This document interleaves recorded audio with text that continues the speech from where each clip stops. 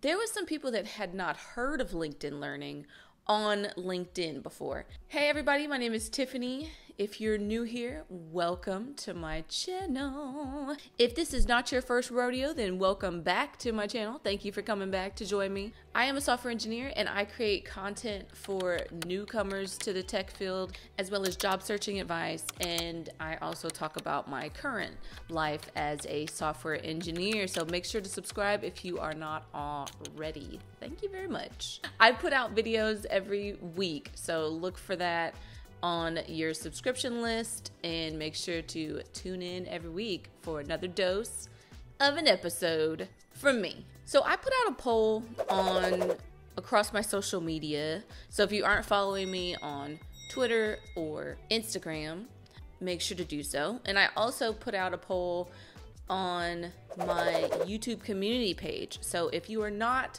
involved on the YouTube community page, then hey, get there, because I usually put out a poll every single week on there as well. And sometimes they're the same, sometimes they're different. So follow me across all social media so that you can make sure that you're participating in the poll so that you can actively choose what content I put out every single week on the channel. This video, I'm going over LinkedIn Learning, and I'm going to describe to you a little bit about the platform, and then I'm going to give you my experience on the platform as well as my thoughts about the platform itself. Now, I did find it funny that when I put this poll to my connections on LinkedIn, I thought it was very interesting that there were some people that had not heard of LinkedIn Learning on LinkedIn before. Now, I do not blame those people at all, because they could be professionals who are not looking to learn. And so that is not what they're looking for. So they may not be looking for that. And then B, I said to myself, maybe LinkedIn Learning is not doing a good job as far as promoting it. So maybe it's just poor promotion. I don't know. Either way, I thought it was very interesting. Anyways, it doesn't matter, because I'm going to give you the whole rundown. You will know what LinkedIn Learning is after this, and you will be able to see some clips that I took on the platform as well, so that you can kind of see how the layout is, and then maybe see if it's something that you might be interested in looking into more. I do want to point out that LinkedIn Learning is a paid platform. However, if you have not activated your LinkedIn Premium free trial, then you can go in and activate that on LinkedIn, and then you will have access to LinkedIn Learning for 30 days for free. Make sure to cancel that before you go to the next month if you are not enjoying it or don't have a use for it. But either way, there is a free trial available if you just want to try it out for yourself and you have not activated your LinkedIn Premium free trial yet. Just a slight bit of a background. I was going on LinkedIn Learning because I wanted to learn a little bit more about coding. So I was trying to learn about coding, and then I was also trying to learn about like system design. Since I am in the process of doing some interviews, sometimes I go in interviews and they're talking about things that I don't know.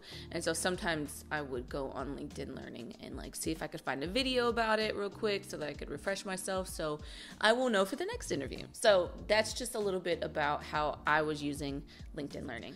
Each course is set up a little bit different. However, I found that for most courses, they have modules. And so modules each go into a specific topic. Sometimes the modules are 2 minutes long, sometimes they're 8 minutes long. It just depends on the topic. And I'm assuming depending on the actual course topic as well. But they try to keep the modules fairly short, which I think is great because it keeps your attention span a little bit more better, especially when you have to do like an hour-long video course over something. It kind of helps to break down the course into further modules so that you can get like bite-sized information. They also have course files that you can download. So you can download these and then add them to your local computer, which is nice because you can have access to those as well, which is good as you continue your learning offline maybe as well. For specifically in the coding, a lot lot of times they would have like a starting version of the file. Sometimes they would have what they called a working copy of the file. And what that was is just something you can go in and kind of play around with. And then sometimes they also had like a final version of the file. So it just kind of depends on the course, how the instructor set it up. But for the most part, expect to have at least 2 files. One thing I did notice specifically on the coding portion is there are quizzes after the modules. They would go after a group of modules. So let's say they went over like 3 modules, and these modules are a part of a chapter. And so what that meant is then after you get done with the chapter, you then take a quiz, and it would have a few questions on there, 5 to 8 questions that you answer, just to kind of keep your knowledge sharp about the topic as well. Within the actual screen, they have a Q&A section, so you're able to go in, ask questions to just anybody. So if you're going along in the video and you find that maybe you're having some trouble with something, you are able to reach out and say, hey, I'm having an issue with this. I found that for most of the courses that I was looking at, that the instructor was very receptive, so they would answer in a really good frame of time so that you weren't like hanging. Now I did see at least one that like people had asked questions and nobody answered those questions, and so I was like, oh, that's unfortunate. But nonetheless, anybody can answer the question. So if you as a learner are looking at the Q&A section and you can answer the question, you are more than able to answer that question for somebody else as well. So they also have a transcript section. I thought this was kind of cool. Of course, if you have some hearing inabilities, then you're able to use the transcript section. But I thought it was pretty just nice to have as somebody who can hear but may also want to read what the instructor is saying, and then it highlights a group of the words as the instructor is going along and talking. If you want to like rewind it, instead of rewinding the video, you can just kind of click on a group of words and then go back to that section in the video, and then very quickly, seamlessly, and then you're able to kind of rewind it that way as well, which I thought was kind of interesting. Sometimes you may not get all the information, and so you might want to have to rewind it, go back. So I thought that was a really cool thing to be able to do. Now, there's also a notebook section as well within each course videos. And so what you can do is you could take notes for a video that you are watching. I thought this was pretty neat because you are then able to like say that they're talking about subject matter and you're like, ooh, I'd love to write this down. You can just start typing in the notes section, and then it will keep track of the time marker in the video that you took that note in, so that you can go back and refer to it. Now, I know since this is a paid platform and some of you may not want to continue paying for that service, you can also download those notes. So if you find yourself on this platform and you are taking notes, you can take your notes with you. So if you just download the notes after you get done with the video, and then you're able to store them locally on your computer, and then you could refer back to them. Now, the downloaded notes do have the time stamps on them from the video as well. So if you do not have access to the video anymore, that might be kind of like not necessary to have, but it's good that they add it for you just in case that you want to go back to the video if you're paying for this and you want to go back and look at what was said in the video at that time that you took that note. So I thought that was a pretty cool feature to have. You can also follow the instructor on LinkedIn if you want to. So you just click a button, click to follow the instructor. You can also get certification from these courses. Now, I don't know how effective the certification is for like LinkedIn Learning. I haven't heard anything lately, or and I haven't done a lot of research into like if the certification is even helpful to you. But I imagine it's like a typical certification for like, you know, you go to like Treehouse and get a certification there, or a tech degree, and then you can go to like Free Code Camp and get like certified there. So I'm thinking it's something along the lines of those things, except it just has like the LinkedIn learning, the LinkedIn brand behind it. I think that might be like the distinction. But either way, it's available if that's something that you're interested in. I do give an overview of the course details. So they'll tell you about the level of difficulty, and then they tell you how long the course is and when it was released. Now, in addition to when it was released, they also tend to update these courses, as I've seen. So I think that's an added bonus. You know, as far as technology is concerned, things do change. So it's good to know that they do go back and update these. They also show the learning objectives as well for the course, so that you kind of have an idea of what you should expect to know after you have finished the course, which is nice. And then they talk about the skills that are covered within each video, and then they also give details as far as like how many people liked the content, and then how many people are actively learning it. So you can kind of get an idea, like, I'm learning it as well as these other thousands of people as well are learning it too. So that's just kind of a little something extra to kind of keep in mind, so that way you realize that you're not learning on your own, which is nice. That is just a brief overview of the platform itself. And then now we're going to get into, was I overall satisfied with the courses that I took? So I have a few points here that I'd like to just talk through really quickly, and then we'll wrap up this video. If you are enjoying the video so far, make sure to give this video a like. If you have any other questions about the platform or anything like that, please drop them down below. If there's anything additional that I did not show that you would like to see in perhaps another video, also let me know that below as well. And thank you for staying tuned. So overall, I was satisfied with the course. I started out taking, like I said, a coding course, and so I was overall happy with that part. And then later on, I started to search for like other things on the platform, such as like load balancing and just different topics such as like system design and things like that, just to have an idea of it. I do find that there is, of course, a lot of information on coding. Technology itself is like a big driver for people, so I assume there would be more content on that. I felt the instructors that I had taken the courses from were knowledgeable, and they were genuinely excited about the course.